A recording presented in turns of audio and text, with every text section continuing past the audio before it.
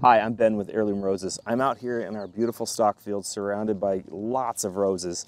This one in particular is Fragrant Cloud, and I'm going to talk to you about watering and the best ways to water your roses and some tips and tricks that should make it easy for you to really have your plant be healthy and get exactly what it needs for the growing season.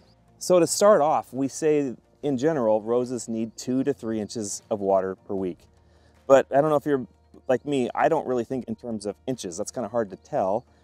So I would say in general terms, it's 4 to 5 gallons per week to keep your rose really hydrated and doing well.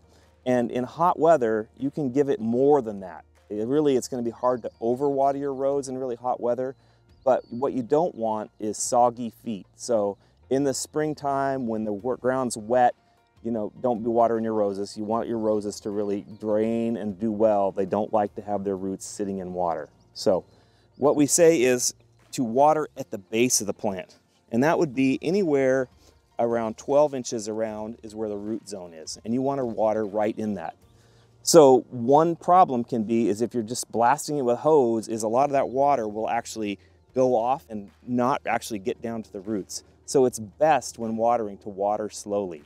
And so I have a watering can to demonstrate this right now. And we know that there's lots of different ways to do this, but just watering at the base slowly so that water absorbs in and doesn't run off.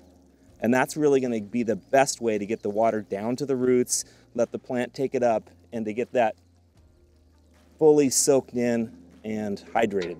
So another reason to water at the base of the plant is that you don't want water covering your plant, especially when it's going to sit there for a long period of time. It can actually help disease grow and cause problems. Now that being said, we do say once a week, it's really good to kind of spray your plant off.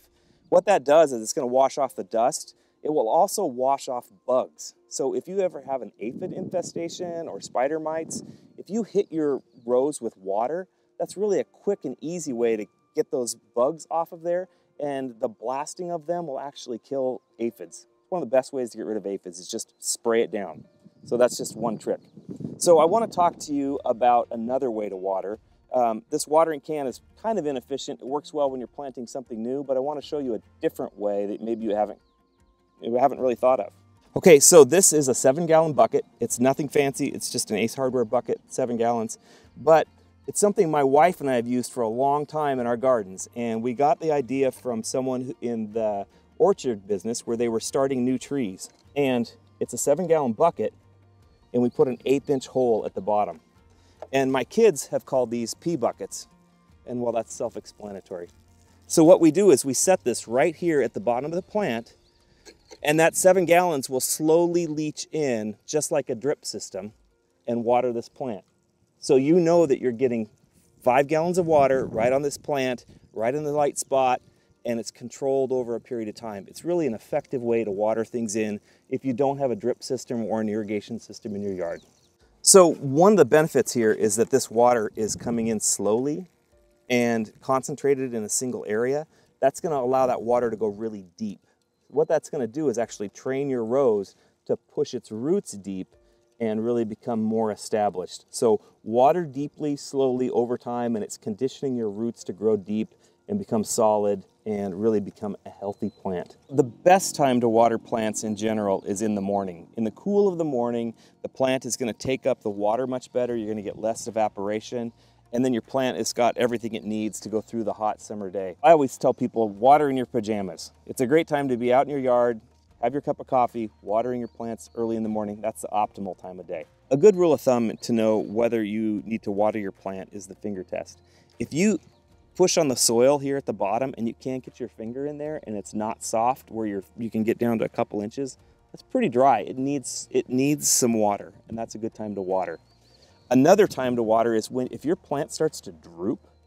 That's another optimal time that your plant is saying, hey, we need water, and water it then. Another way to tell how often you should water is once you've watered and your plants look perked up, watch your rose, and once it starts to droop, then it needs water. And then you can tell how many days apart that is, and that should be your cadence for watering. Just a good rule of thumb. That will shorten up as the weather gets a lot warmer. It's going to dissipate more water and evaporate. So you're going to want to shorten that up. Just keep an eye on your plant. It will tell you when it needs more water. So the final thought I have about watering is the use of compost.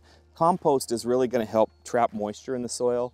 It's going to protect the roots from drying out and make it much more of a regulated process where it's going to have a better way for that to retain water. So we typically say mulch in your roses pretty heavy. 2 to 3 inches around each plant is really optimal. We really like mint compost. Mint compost is a great mulch.